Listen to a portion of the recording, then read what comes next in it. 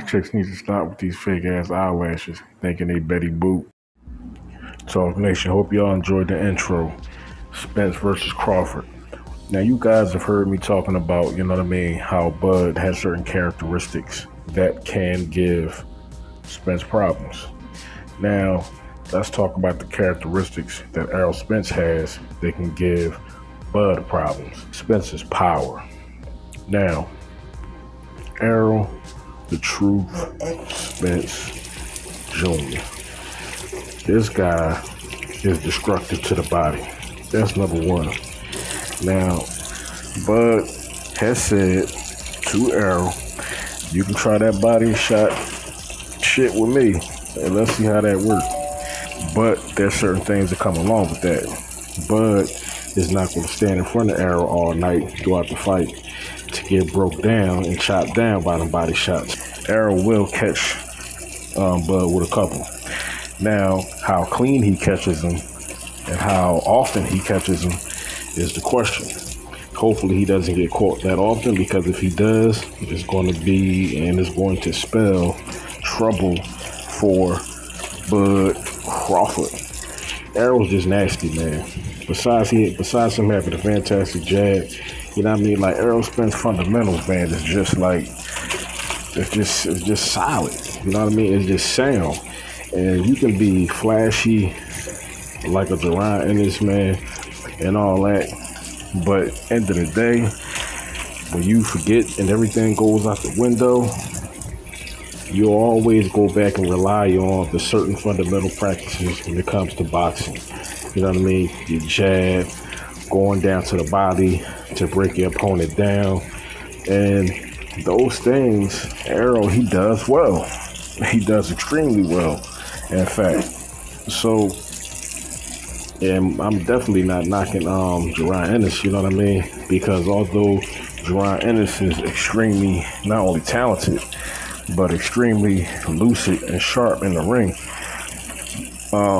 Jerron Ennis is also defensively sound. So, trust me, I ain't knocking Boots at all. If y'all know, y'all follow the channel, you know what I mean? Y'all know what's going on when it comes to Jerron Boots Ennis. This dude is on Bud and Spence heels, but that's a different video. We done talked about that already, so we're going to stay on topic. Now, Spence and Bud, like, when this fight happens, because this fight will happen, and I don't care what Spence or Bud has said in the past, both of these guys know that in order for them to have, I'm not even going to say bragging rights, man, because it's bigger than that. That's childish. It's bigger than bragging rights. For legacy, man. And I don't care what Bud say, I have to make it to Hall of Fame without fighting Spence. That's bullshit. That's bullshit. Fighting Errol Spence is the premier fight of your career, period. And for Errol Spence, fighting Bud Crawford is the premier fight of your career, period. I don't care what you say, you know what I mean? Because it ain't going to make no sense if it don't happen. That is going to be the fight that both of these guys get measured by, period, moving forward in their careers. How did he do when he fought Terence Crawford? How did he do when he fought Errol Spence? Period. And especially more so for Bud, because Errol Spence have fought better competition in the welterweight division than Bud Crawford. So, Bud needs this fight. And by him defeating, possibly, Errol Spence, that is going to, I mean, not only rise his stock, but that's going to prove that it doesn't matter who I fought in the welterweight division. I fought and I defeated the best, which is Errol the True Spence. Now, touching back to Boots real quick, the future of the division, I don't see Bud Crawford fighting Boots. And I know Boots wants that fight. But I believe that Bud will probably move up to 54 before that fight ever happens. I truly do. And vice versa, as far as, you know what I'm saying, Errol too. And I wish that a lot of these guys still have the mentality of the old school fighters. You know what I mean? Like, it doesn't matter who you are, it doesn't matter what belt you got. If you call me out, we fighting. Period. That is how it should be. Now, if you guys hear the commotion, the water, and all that shit in the background, that's because your boy is also a chef, and I am preparing some jerk. Usually I do a jerk and curry, but I'm doing some jerk wings, man. You know what I'm saying? It's the 4th of July, so it's about to be some fireworks in the oven. You dig what I'm saying? Once upon a time, man, your boy was thinking about doing a cooking channel. Skills is that official. If y'all want me to put the recipe up on here, man, put it in the comments, and I'll drop that for y'all. But moving on, man, like Errol's jab, Errol's body, his body punching, you know what I mean? Errol has good timing, but his power is what worries me about Terence Crawford, because Errol has destructive power. Errol has destructive power, and if he catches Bud slipping, or if he catches Bud with the right shot at the right time, it may be over for Bud. You know what I mean? He definitely will be in trouble. How fast can he bounce back? Who knows? But if Errol catches Bud with the right shot at the right time, man, Bud can get destroyed. He can get destroyed. And you just got finished seeing, I don't know if y'all saw it, but when Mike Tyson went out there, he visited Bud for his birthday, and you all saw Bud, you know what I mean, coming out to greet Mike. You know what I'm saying? Bud had the workout gear on. You could see Bud abs. So Bud doing them sit-ups. Bud ain't playing. You know what I mean? He know Spence got that work when it comes to the body. So he know his core is going to have to be Superman solid in order to get past and bypass Errol Spence's body attack. If it ain't, he might. I mean, you talking about broke ribs, because you know what I'm saying. Errol will barbecue them ribs. He will barbecue them, put the sauce on them and everything. Bop, bop, bop, bop. You know what I mean? Bud will be in trouble. So you know them dips, crunches, everything. You know what I mean? Everything will be in effect for Bud. You know what I mean? He ain't playing, and he shouldn't, because I tell you guys time and time again, I don't know why people get into the ring with Errol, knowing that he's a devastating body puncher. They know this, and people still stand in front of him and get the shit beat out of him. I don't understand it. You know what I mean? Which goes back to what the great champion and Hall of Famer Mike Tyson said. Everybody got a plan until they get punched in the face. You know what I mean? I'm gonna mix it up a little bit and say everybody got a plan until they get hit with the right body shot.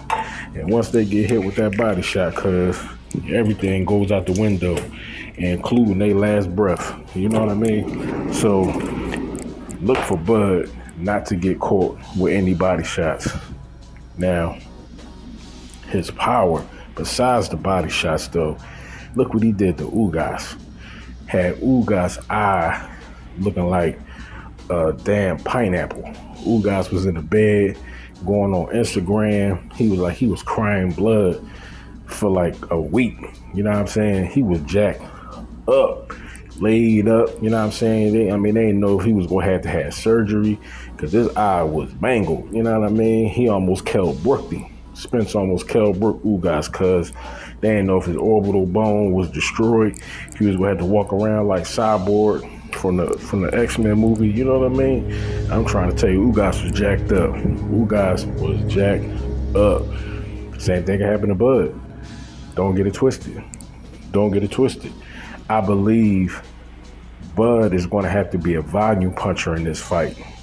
Errol Spence, with the amount of punches that he already throws, Bud can allow Errol to be a volume puncher. If Bud can cut down on the shots that Errol Spence throws, that is going to be a huge key in his victory, especially winning rounds and gaining points.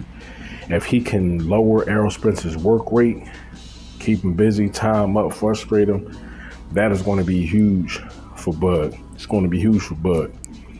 But Bud, being as though he can switch to, he is going to utilize the whole entire ring. He's going to be moving laterally. He's going to be moving backwards. Bud can fight off of the back foot very well. A lot of the traps that he's going to have to set Errol up with is going to be off of the back foot when Errol tries to press him. When Bud, and he knows he's going to have to fight off of the ropes at times. When he feels his back on the ropes, he's going to have to be just like when Tank caught Rolly. You know what I mean? As soon as your back is on the ropes and you see Errol coming in, you're going to have to either get ready to throw, counter, or move out the way, or both. Counter and then slip under the shot and move out the way, because you can't allow Errol to go to work while you are stuck on the ropes. That's how he begins to break dudes down. Look what he did to Bun Dude. Look what he did to Kell Brook. You know what I mean? Like, that's how he broke Kell Brook when he caught him on the ropes and he went to work. Let her Bun Dude crushed him. You know what I mean? Had Bun Dude folded like a transformer on the ropes. So Bud don't want to be in that position at all. That's gonna be a terrible position for Bud to be in. But man, this fight, man, is gonna be super explosive. Errol's power is super explosive. His IQ is super explosive. You know what I mean? Bud is sharp, man. Bud is smart. Bud really is. Now he's gonna have to be, or his IQ is gonna have to be on super point. On super point. I'm talking about Lex Luthor. You know what I mean? He's going to have to be a ring mastermind that night. You know what I mean? He can't make any mistakes, because if he makes mistakes that night when he fights Errol Spence, he is going to be in trouble. And it ain't gonna be, it's gonna be ugly, man, if he get caught. If he get into a situation where he can't react and he gets hurt, I mean, it's gonna be ugly, man.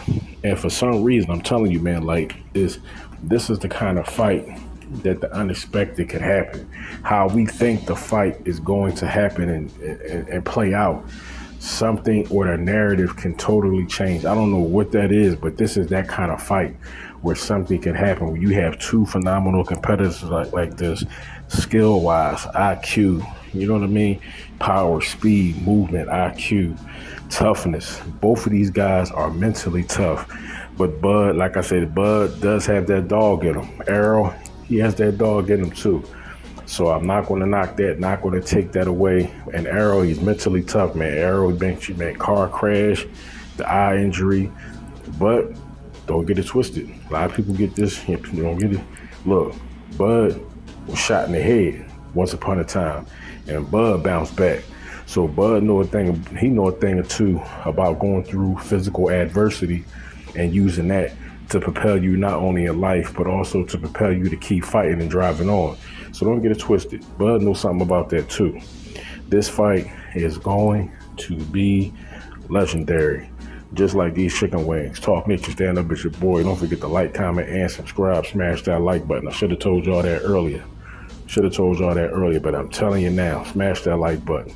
Smash that subscribe button. And if you smash that subscribe button, turn on notifications so when the videos drop, y'all can get them. Ain't no point in subscribing if you ain't gonna turn on notifications. So if you don't turn on notifications and subscribe, at least thumbs up the video so the next person could also witness and enjoy the video.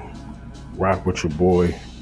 Can't eat with your boy, but that's okay. I hope you all have a blessed evening and enjoy your meal wherever you may be at in the world.